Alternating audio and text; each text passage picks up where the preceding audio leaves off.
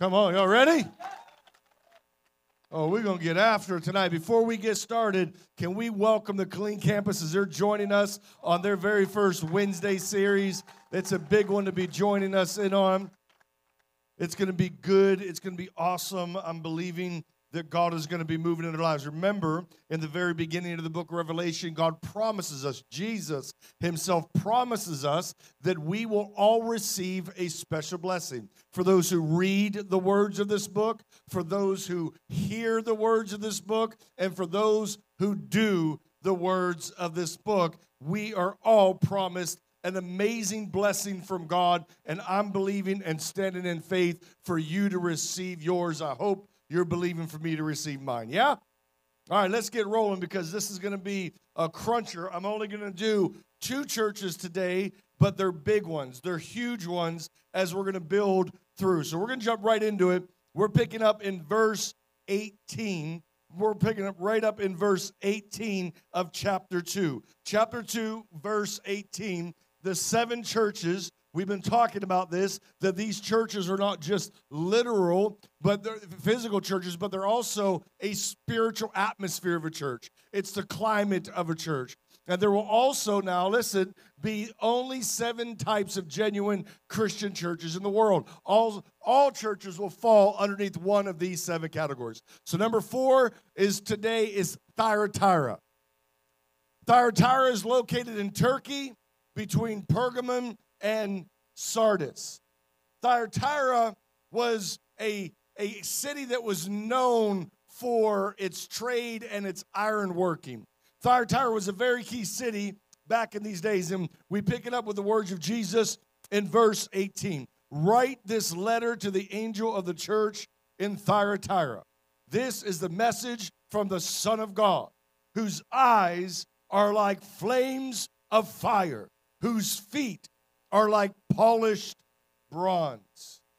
So what does Jesus look like in heaven? We start to get a glimpse of it right here, that he has eyes that are like flames of fire and his feet are like polished bronze. But what does the rest of him look like? Do you know that the Bible explicitly in multiple places describes exactly what Jesus looks like? You want to hear it? All right, you got to come back because we're going to do it tonight.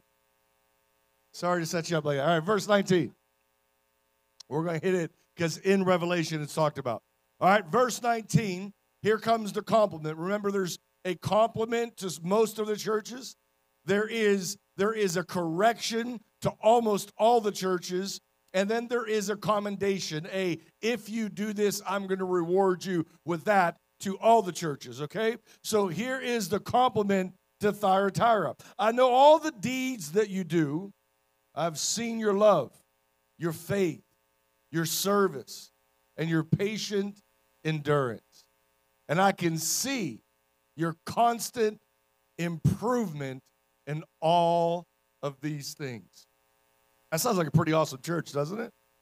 They're loving, they're faithful, they're serving, they're patient, patiently enduring. That sounds like a pretty awesome church. So what could be wrong? And Jesus goes in to the next, which is his complaint. But I have this one complaint against you. You are permitting that woman, that Jezebel, who calls herself a prophet, to lead my servants astray. She teaches them to commit sexual sin and to eat food offered to idols. So this is Jesus' big complaint. This church is killing it in 4 major categories. But they are missing it in one humongously major category because they're acting like Ahab. So this Jezebel, some theologians believe this is just a single woman that was causing problems in that church. Some people believe it is the spirit or the essence, just like the churches are, an atmosphere, but it was the atmosphere of the woman that we know of in the Old Testament that is referred to as Jezebel. She was the wife of Ahab. She was the king. She was the queen of all the land, and she hated God. She hated God's people. She had all of her own false prophets. She led God's people astray. The parallel here is too remarkably exact to say that this is just one specific woman, in my opinion. I believe, remember what he says? He says, that Jezebel. So that means there's more than one Jezebel. Are you hearing me? And some folks are like, what the heck is a Jezebel? A Jezebel doesn't have to be a woman. It could be a man. A Jezebel is somebody who is controlling, divisive, manipulating. And it's all to take away from the glory of God and bring attention to their self, their gifts. Hey, look at me. Look what I'm doing. And they lead people astray, whether it be through sexual sin, false doctrine, whether it be through fruitcake Christianity. But Jezebels are absolutely still present in the churches today. We try to, you know, in the military, this is probably a bad analogy, but we had this technology right when I was coming into the Marine Corps that we would call it painting the target, where we would laser a target so that an airplane or a ship off the coast would be able to hone a missile in and hit something through a window because we painted the target. We have a strong practice here at Reach Church at painting every Jezebelic person that we have ever encountered so that we can hone in the Holy Spirit to do what he does best and either set them free or drive them out. Because here's the truth. Most of them are very hard to turn because they're so self-indulged. Watch what Jesus says. I gave her time to repent, but she does not want to turn away from her immorality. Therefore, I will throw her on a bed of suffering. That's not the kind of bed any of us want to lie down in, right? We like, you know, memory foam or pillow top, stuff that's soft to land on, cozy, comfort, right? I'm going to throw her on a bed of suffering, and those who commit adultery with her. What does that mean? That's not just adultery in the flesh. This is speaking of adultery in the spirit. When we cheat on Jesus by allowing false doctrine into our lives, we are committing adultery on our Savior. Remember, we are the bride of Christ. For those that commit adultery with her, they will suffer greatly unless, and I love Jesus, he's full of grace, they repent and turn from, listen, not their evil deeds, from her evil deeds. Sometimes you don't know that you just got yourself wrapped up in a Jezebelic spirit. Sometimes you're not aware or understanding that you've allowed somebody to manipulate. We've had this happen at Reach. Every church has had. I've never heard of a church yet that hasn't had this happen. Because people are imperfect and Jezebels know it, and they're coming in and people are hurting and they're looking for more and they're looking for answers. And the Jezebelic spirit understands that, comes in, and always first is flattering. Always wants to give 1,000 compliments to everybody. Wants to win you over with flattery and compliments. And then as that spirit flatters you and makes, then it'll make you feel more important than you need to feel. And what I mean by that is, like, all of a sudden, you have to feel, if this church doesn't do it this way because this is the way you like it, the church is wrong. So the whole family of 2,000 people are wrong because of two. And that's the way the Spirit works. And then it starts to gather allies and build groups and try to, the ultimate thing is this. They don't want to be the pastor. They want to control the pastor. I'm going to tell you something. And I say this before the Holy Spirit with great fear in my heart. The one thing that I will never allow happen is some spirit that is not of the Holy Spirit to control me. I hate control. I don't like anything that controls me. And this is something I've experienced when I was a youth pastor. I've experienced it. So all that said, I'm giving you from a church perspective, but this can impact your life in a very specific way individually. So you have to be sober and you have to be vigilant to not allow. When people come up to you, hear this now. and they say, hey, what did you think about the men's conference? What did you think about Wednesday night service? What did you think about what pastor said? You know what they're really saying? Hey, you tell me what you think, because then it gives me the right for me to tell you what I think. I'm going to build off of what you said to tell you what I said, and I'm going to turn it all around and be able to complain, gossip, cause division and discord. If you don't like something, tell the person that caused you not to like it. Or leave. That's the options that God gives us. This is America. We're a free nation. We can vote with our feet, right? If I didn't like this church, I wouldn't be here. I love this church. It's an awesome church, but we've got to protect this church. As a family, it's up to me and the pastoral staff and the elders ultimately as shepherding you to watch out for the wolves, but we can't see every single one of them. You got to give up every now and then, right? When the wolf comes around. All right, let's move on. He says, I will strike her children dead. Then all the churches will know that I am the one who searches out the minds. He's searching the thoughts and the hearts. He's searching our intentions of every person. Who does Jesus search out the minds and the hearts of? Every person. So we can feel like we can get away with something when we whisper in a little dark corner. We can feel like we can get away with something when we talk to a friend. We can feel like but Jesus, we can feel like we get away with something when we're just thinking it and contemplating it and letting it brew in our own hearts. But Jesus knows it. And he wants to give us all time to turn from that stuff, because that stuff is never good. What good does it do? Do you follow me? Come on now. You all here? This does no good. If somebody doesn't like the temperature the room is, then wear a jacket or take one off. Just stay clothed. Don't get naked. If it's that hot, then you got to let us know. Right? But for you to walk around telling everybody how hot it is or how cold, and I'm using a silly analogy, but you get what I'm saying. If you're that person that just wants to complain about what it is, then my thought always is why are you here? I was just talking to a businessman, and he was telling me that, he runs his business in such a way that one of his employees, one of his guys that's one of his managers, walks up to him and starts complaining about the lack of work that people are doing.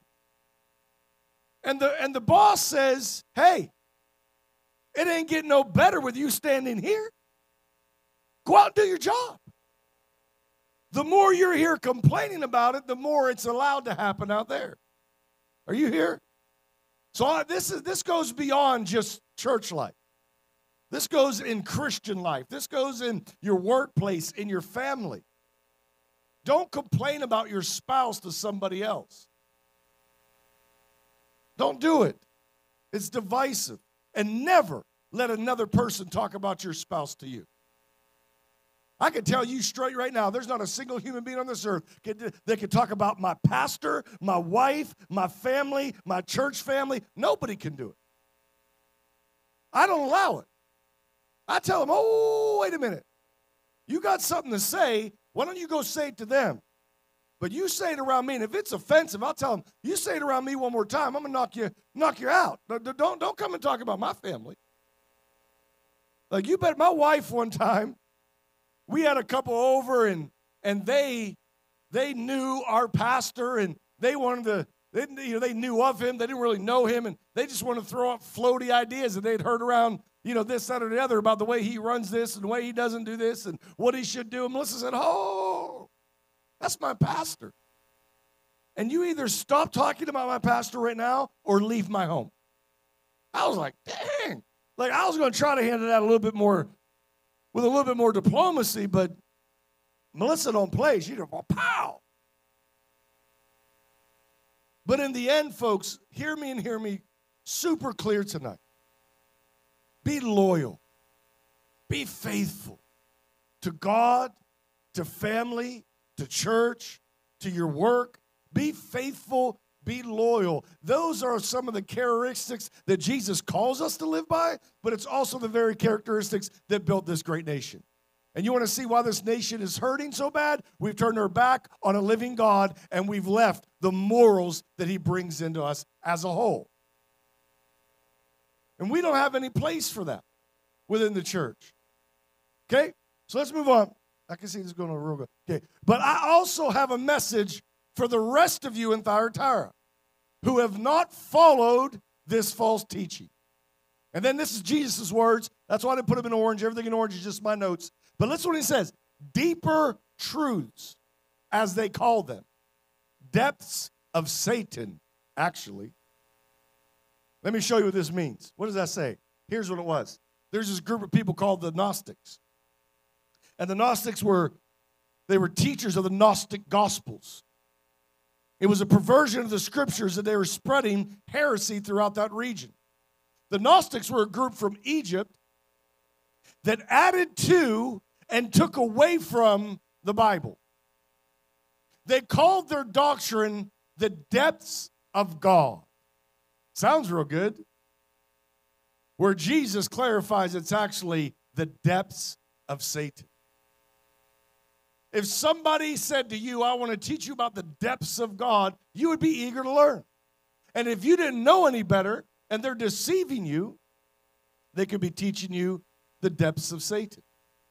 So how do you know if you're getting duped or not?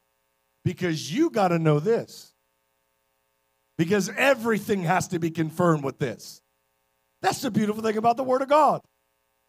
It cannot be changed. And look what Jesus says now.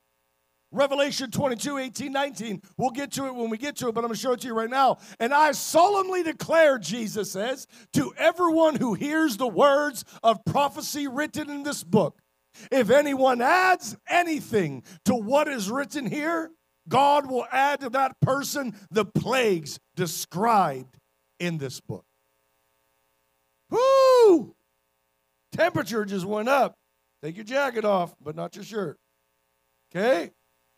Look at this now. And if anyone removes any of the words from this book of prophecy, God will remove that person's share in the tree of life and in the holy city that are described in this book. That's deep stuff, right? Won't be messing around with God's word, okay? So here's the commendation. Jesus says, I will ask nothing more of you except this, that you hold fast, hold tight, grab a hold of, grip to your white knuckled if you have to what you have, what you have learned, what you have gained from me, what you are receiving from me. Hold on to it until I come for you. To all who overcome, who obey me in the very end, to the very end, to them I will give the authority over all nations. That's a pretty awesome promise, isn't it? He's going to give the authority over all nations. We'll talk about what that means just here in a minute, but let me give you 3 things Christians must do in the face of false doctrine. This is what Jesus just taught us. Out of this revelation we just read, this is what I took. 3 things Christians must do in the face of false doctrine. Number 1, hold fast. Hold tightly. Grab a hold of what he has taught you and don't let go. Hebrews 3:6 backs that up and talks about the promise to those who hold tightly to it. Number 2, overcome the temptation of the world. Overcome that false doctrine. Overcome the false teachers. Overcome that by trusting in God and knowing God's word. That's 1 John 5:4. And number 3, obey until the end. Obedience is not a moment. Obedience is a lifestyle.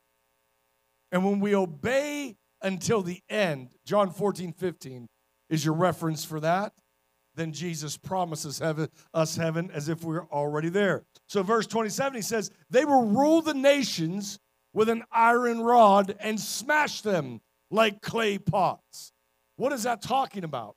That doesn't mean the church is going to rule the nation now. It's after the 7 years of trials and tribulation, when the 1,000 years of total peace on the earth, this church that overcomes is going to have part in the authority of reigning over those nations. Verse 28. They will have the same authority.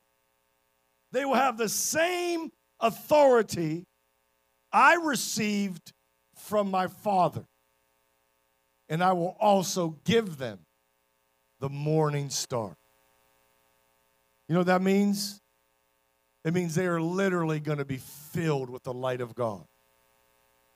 They are just going to beam with the light of God because it costs so much and it's so hard and such a struggle for them to be able to overcome this. Here's verse 29. Anyone with ears, listen up. Anyone with ears must listen to the Spirit and understand what he is saying to the churches. So again, remember what we talked about last week. Anytime he says that, it means pay attention to the essence of what I just taught. And here's the essence. Thyatira was the church who had it all together except, like King Ahab, they lacked the courage and they feared to confront Jezebel. We don't want to be that church, right? Number 5, Sardis. Sardis was the ancient capital of Lydia, which is now Western Turkey. On both sides, it had the Black Sea and the Mediterranean Sea. It was right across the way from Greece. So back then, it was more in the Roman culture. It was a complete pagan city, known for their ironworking. And here's what he says to them. Write this letter to the angel of the church in Sardis. This is the message from the one who has the sevenfold Spirit of God and the 7 stars. Notice what comes first to this church. Every other church so far, what's come first is his compliment. I know this good thing about you, but I also see this bad thing. But if you overcome it, I'm going to give you this. It's a yes, no, yes. But here he starts with a no, which means you in deep doo-doo if you getting a complaint from Jesus first, right? Hey, it's good to see you, Jesus. Yeah, I got a word with you. You know what I mean? It's like when you done broke the law of your home when you were a child. You came in late after curfew. You didn't do your homework. You did school. Maybe I was the only one that did all 3 of those things, but one day I think I did all 3 at once. And you come in the door, and you're like, hey, Ma. And she's like, I've been waiting on you. I was like, huh? I want you to go in your room, and I want you to think about the whooping I'm about to put on you. I want you to think about why you deserve it. I'm, oh, God. And then she'd leave you in the room for like an hour to think about it, right? Here's his complaint. I know all the things you do. This is spooky. This is scary. And that you have a reputation for being alive. But you are dead. You have a reputation of being my church. You have a reputation of doing good. You have a reputation of holding me in the center. But you're dead. There's no life in you. That's not a good thing to hear. Wake up, Jesus says. Strengthen what little remains, for even what is left is almost dead. I find that your actions do not meet the requirements of my God. Go back to what you heard and believed at first. Hold to it firmly. Repent and turn to me again. If you don't wake up, I will come to you suddenly, as unexpected as a thief. Why would Jesus come? Suddenly, unexpected. This church is dead. But the gifts and the call that are on the people of that church are irrevocable. The scripture says that each and every believer, each and every person on the face of this planet has been given at least one gift from God. At least one. whether it be prophecy or discernment or whether it be miracles or healing or leadership or servanthood or mercy or whatever it is. Everybody's been given at least one gift from God. And everybody has a call. They have a purpose of why they've been put on this earth. That's why we drive everyone and everything to the next steps process, because we want everybody to discover their purpose. Because you weren't created by accident. You were created on purpose and for a purpose. And Jesus promises us in his word that both the gifts and the call are irrevocable. They can never be removed. But the problem is this church is deceived. They think that they are not, but they really are. Remember what we talked about Matthew 6, Matthew 7? There's three kinds of people in the world: those that have the light, let the light shine in their soul. Those are saved ones. Those that have an evil eye that shut out the light, plunge themselves into darkness. Those are those who know and hear it, but they absolutely don't want it. Then there's those who think they have the light, but what they really have is darkness and know how deep that darkness is. This is that church. Here's his compliment. Yes, there are some in the church of Sardis who have not soiled their clothes with evil, and they will walk with me in white, for they are worthy. This church is a super scary church. I'm going to talk about it here in just a minute. Here's the condemnation. All who are victorious will be clothed in white. And then here it goes. I will never erase their names from the book of life, but I will announce before my Father and his angels that they are mine. For those that overcome, those who are victorious, those who overcome this spirit that's in this church, those people that overcome that atmosphere, that attitude, they are going to get announced by Jesus himself to the Father and his angels that they are his. What is this church? Most believe, and I am one of those most, that this is the church that we see today. You ever been to a dead church? I've been to a couple. There ain't nothing good about it. No fun at all. But this church, remember what it says, they have a great reputation. I believe this church is those super religious churches. Those super dogmatic congregations of denominations that look from the outside. They got the steeple. They got Jesus, maybe Jesus on a cross. They got a bunch of bells and whistles. They got everything you need, everything you're supposed to have in the church except Jesus. And that church is super dangerous. This is the less than 2% church. This is the church that contains less than 2% of God. This is the church that is the full-blown religion, where they are counting upon their own actions, their own deeds, their own good works, their own reputation, their own appearance, their own clout. They're counting on their own selves more than they're counting on anything else. Verse 6 says, anyone with ears to hear must listen to the Spirit and understand what he's saying to the churches. And here's what I believe he's saying. Sardis is a religious church who count more on how they appear to man instead of how they appear to God. This is the church that makes you kiss the ring. This is the church that abandons God's principles and shoves man-made ideas down people's throats and teach it as commands from God. I've been raised in a culture of a church like that. But there are legit ones within it. So you can't throw out the baby with the bathwater. That's a really terrible saying. I don't know whoever came up with that. I don't know why you. But you get the point, right? You can't judge. Let's just talk. Can we talk super open, super real? Because I come from this background. Catholicism is the most known church in the world. Catholicism has the appearance and reputation of doing all this good work. But we're seeing now, as the veil is torn back, that there's more evil within that than probably outside of the church at times. they have a reputation. Not all of them. I can tell you about a church up in Chicago that is a spirit-filled Catholic church.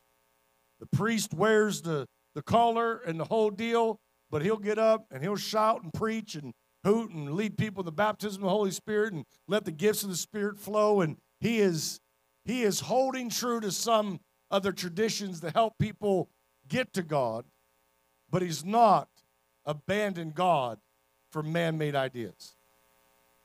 So we can't group everybody together. That's why I don't like to do it.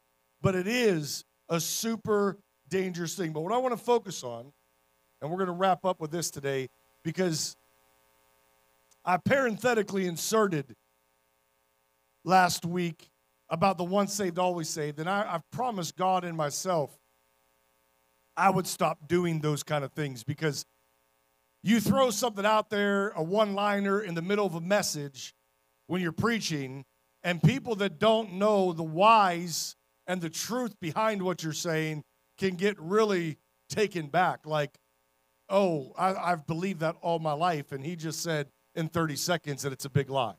And they can actually walk away either scared, mad, or very confused, or maybe a combination of all three. Nobody has complained about it. Nobody has said anything about it. I actually got families that said we were visiting Reach. We started coming on a Wednesday, and when you said that, it made our decision final that this is our home. But I heard from the Holy Spirit when I was preparing for tonight that I don't want to just throw one-liners out there. I need to do better at that and not explain the why. So tonight, I'm going to explain to you why I don't believe, and Reach Church does not have a doctrine of once saved, always saved. And it begins first with what Jesus said right here.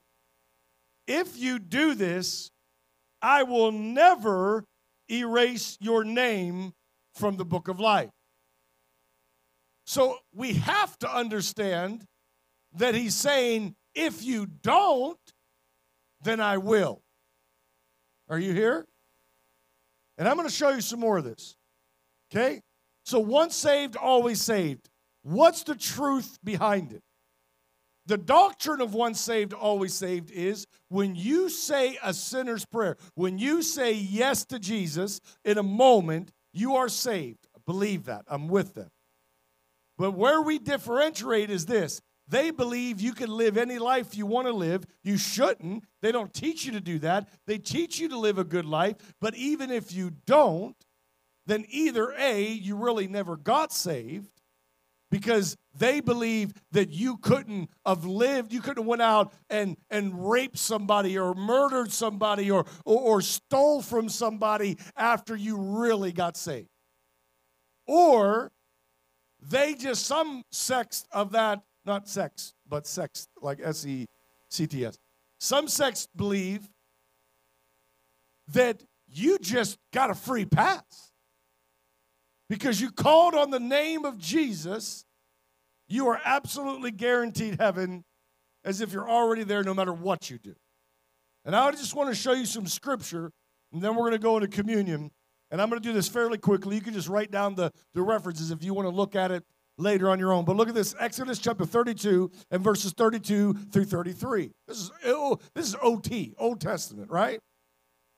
But now, if you will forgive their sin, and if not, please, this is Moses talking to God, if not, please blot me out of your book which you have written.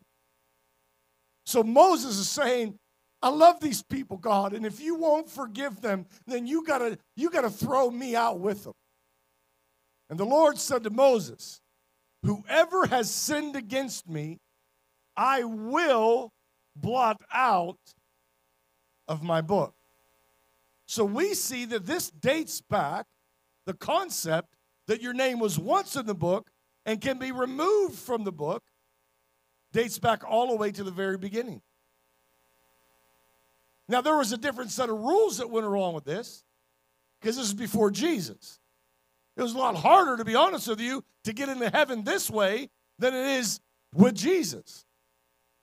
But watch this now. Look at the psalmist says in Psalm 69, verse 28, May they be blotted. He's talking about his enemies and those that have turned their backs on God. May they be blotted out of the book of life. And may they not be recorded with the righteous.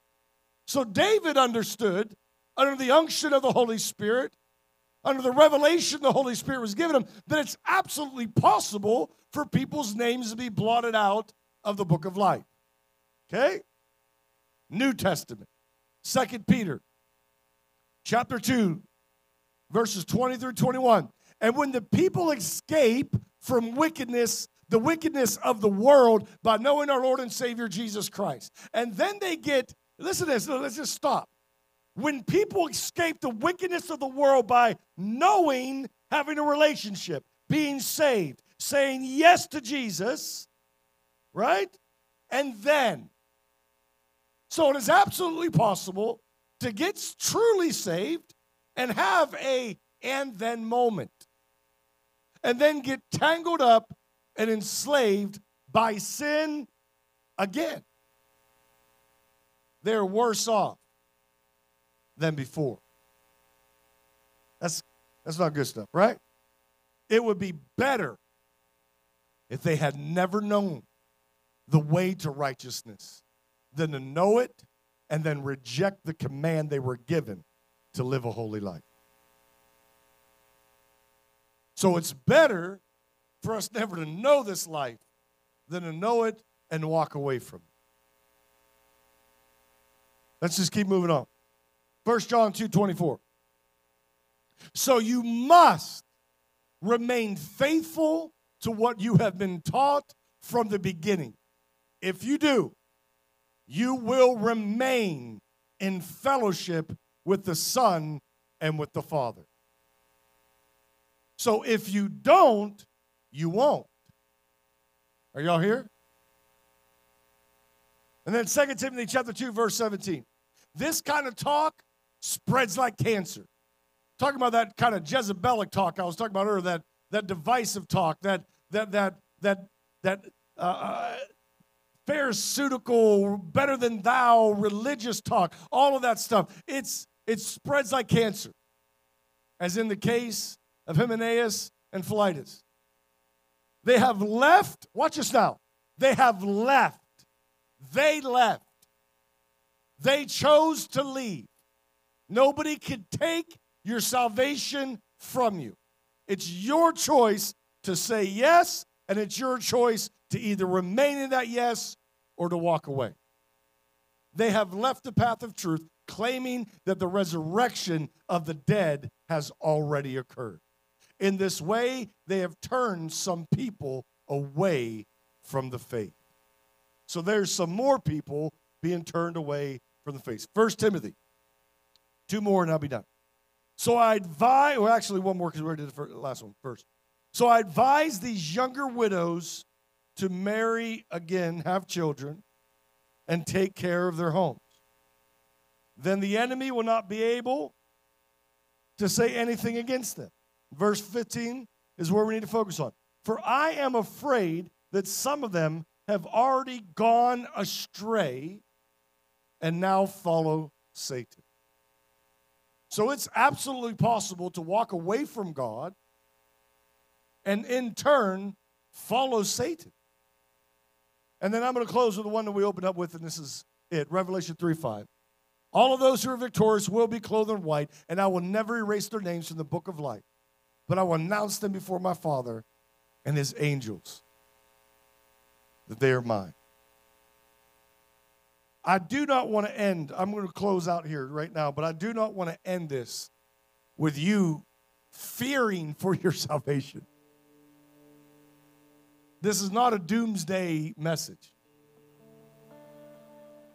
There was these two preachers that were standing up at this crossroads after a big flood came through. They were holding up signs. The end is near. And the next thing they knew, they would hear every car drive past them anyway and plunge into the floodwater. And finally, they looked at each other and said, do you think we should reword this a little bit? Maybe we should tell them bridge is out. Some of y'all catch that later, right? Sometimes the wording of things. These guys are trying to do a good thing and keep people from driving off the bridge, but they're using the wrong words. And sometimes churches use the wrong words, and it hurts people. It scares people. I'm going to use God's words tonight. We're not talking about that you're an imperfect person, that you've made mistakes, that you've fallen short, that you've gotten saved, but you've stumbled. We're not talking about that. That's not what God's talking about. He's not talking about being human. He's not talking about being a person, because that's what we all do. What he's talking about is you decisively deciding within the depth of your heart that you are going to walk away from Jesus. By either living in iniquity, which is a lifestyle of sin, or by refusing to believe what you once believed. So I don't want anybody here tonight getting spooked out and then driving home and worried about, your seatbelt's like extra tight tonight, right? I want you to know God has grace beyond your imagination. When the righteous fall down 7, they stand up 8. And that Jesus, this is the truth, but Jesus is also, he's full of both truth and grace. And he's making room. The scripture tells us to make room for each other's mistakes. If God's telling us to make room for one another's mistakes, then why in the world would God not make room for our mistakes? So again, he's not talking about you messing up, you blowing it, you having a moment, you having a few moments, you having a bad patch because life is just wearing you down. He's talking about knowing in your heart you've walked away. So I don't want anybody in here tonight under any false pretense, because you start ripping scripture out like this, I'm telling you, you get that tighter than a frog's butt thing going on real fast. You're just puckering up like. I can tell you this in my heart. You know in your heart if you're right with God. And if you're not, then before we receive communion tonight, I want you to make your heart right with God. Because the scripture says that we should never receive communion together without first making our heart right with God. Otherwise, we invite the wrath of God upon our life. And for communion tonight, I want to tell you something. This Sunday, we're going to launch a new series, and we're giving books away for that new series like we did with the series on the Holy Spirit. But I heard something from the Holy Spirit this week, and I believe it stemmed out of what happened in Vegas and is carried over even into what's just going on in the culture of our nation. This Sunday, I'm going to be preaching just a one-time, very specific, special message called Only the Brave. And what it's going to be about is this. And I hope I can communicate this as clearly as I possibly can tonight. This nation is in the condition it's in, not because of a political party, not because of a certain person, either or, that's been or is president. This nation is not in the condition it's in because of the liberals moving from Europe, or Texas isn't suffering because the liberals moving from California, right? I'm going to tell you what it is. It's because this nation, for the first time in its history, is not Christian anymore by the majority. And God is lifting His grace. And it's not. I've been saying this. You can listen back to 6 years of me preaching at Reach, and you can go beyond that if you can find it. I've been saying this for 15 years. It's only going to keep getting worse until the church becomes the church that Jesus has called her to be. And we're going to talk next week about what that church is. That's the church we're going to look at next week. The church that Jesus longs for all of us to be. And I'm gonna roll into it Sunday and then kind of tie it in. If you've got a young person that you know in your life, you got anybody you know just needs a God moment, get them here this coming Sunday and this coming Wednesday. And I believe God is going to work a miracle in their life. But all of that said, I want to just, as we receive communion tonight, I want to first just pray with you and make sure that anyone here that feels like they need to put their heart right before God has a chance to do that. But what I also want to do is I want to pray for our nation. The scripture says when we take communion, we come into unity. That's what the word communion means, is to come into union. We come into unity with the one, Jesus. Our nation needs to come into unity. Put aside our differences and get back to what made this nation great. And it's not just hard work and good values. It was because we all, by the majority, believed in one true God with one true Savior. We can't change the nation overnight, but we can keep changing them one person at a time and believe God for the revival that will pour out over this nation. Amen? So I'm asking if we can just bow our heads and close our eyes just for a moment. I'm not going to extend this and make this extremely long. I'm just going to ask you one simple question. Are you certain in your heart that you are where you need to be with Jesus? Are you for sure within the depths of your heart that your life is right with God? If not, then let's make it right tonight. If you want to say yes to Jesus, I'm going to ask you to raise your hand nice and high in the air. And then we're going to pray a prayer with you right there you're at. Hands are already going up. If that's you, on three, put them up. 1, 2, 3. Thank you, thank you, thank you. Thank you, thank you, thank you, thank you, thank you, thank you. Thank you, thank you, thank you. Thank you for those hands. For each and every one that raised that hand, place it right on your heart. And you pray this prayer from the depths of your heart. I'm going to ask everybody here, let's join in, because I'm going to add a prayer for our nation to the end of this salvation prayer. And we're going to pray as we come into unity with Jesus, that he would begin to heal and mend our nation. Let's pray it, all of us, to our own 2 ears can hear it. Say, Jesus, I believe in you. You are the Son of God. You gave your life for me. Now I give my life to you. Forgive me for every sin, every mistake I've ever made. Give me a fresh start, a new beginning. From this day forward, I dedicate my life to you. Holy Spirit, give me the strength and the courage to live it for you. Jesus, we ask you, heal our nation. Help our nation. Raise your church up to be who she is called to be. Help us be who we are called to be.